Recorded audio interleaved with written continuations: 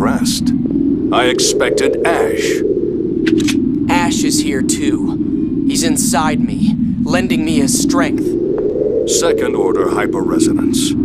You've surpassed your original. You are now a true human being.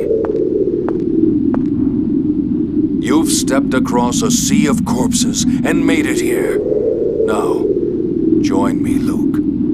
We will destroy the planet's memory and overturn the score of final judgment. No. Well, well. Why not? I finally understand what it is I wanted.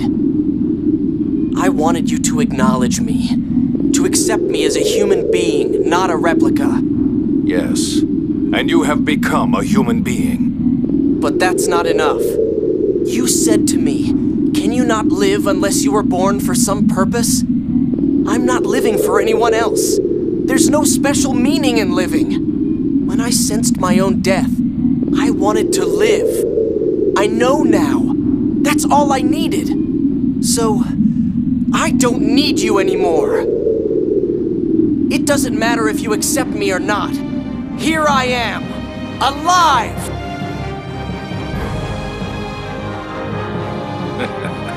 You've acquired some impudent wisdom. Van, people can change, just as Luke has. Reconsider one more time. The planet's memory may exist, just as you say, but is it really absolute? Luke isn't here because it's written. He's here because he chooses to be. The planet's memory is one possible choice for a future, but only people make that choice. That isn't absolute either. You might not be choosing, but rather being made to choose.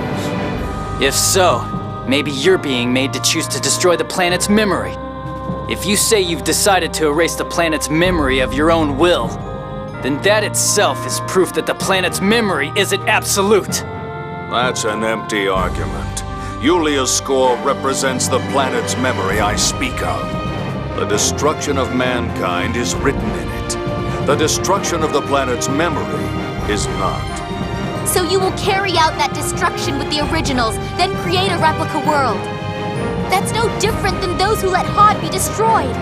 That's why Ash rejected you. Didn't you resent the destruction of Hod and despise those who caused it? I did. But I must do whatever it takes to destroy the absolute path of the planet's memory. It's strange to hear that from such a wise man. People and planets all eventually die. Regardless of whether the planet has a memory or not, that alone is guaranteed. Even if the absolute path you speak of exists, people have the right to choose their own path to destruction. Fitting words for a necromancer. Everything dies. It's merely a matter of time. But the planet's memory calls for it too soon. I cannot accept perishing early the way you can. But you're trying to destroy the originals even earlier than the planet's memory.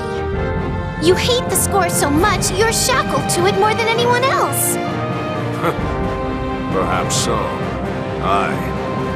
No, all of us are bound to the future we call the score.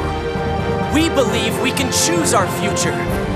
I know the future is predetermined, as I thought. It would seem we cannot see eye to eye. Draw your weapons. I'll take you all on at once. Van, prepare!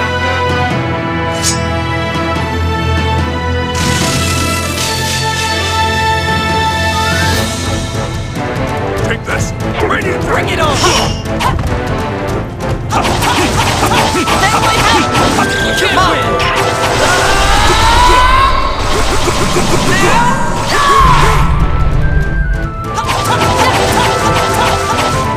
Tiger Blade! Rest in earth with a silver embrace!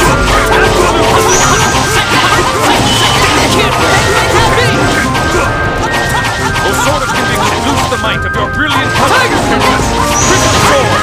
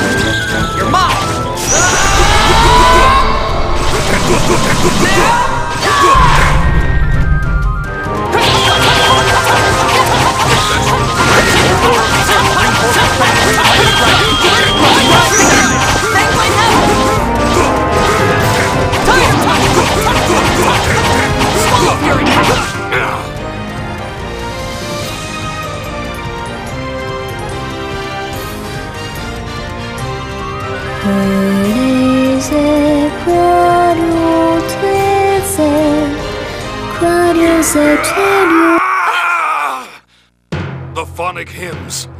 Their melody will indeed awaken Lorelei. But you don't know the true wish contained in those hymns. They won't work on me. No, brother. I do know. I can feel the thoughts and emotions Yulia placed in these hymns. If that's true, Mysteria, then sing. Now, for me,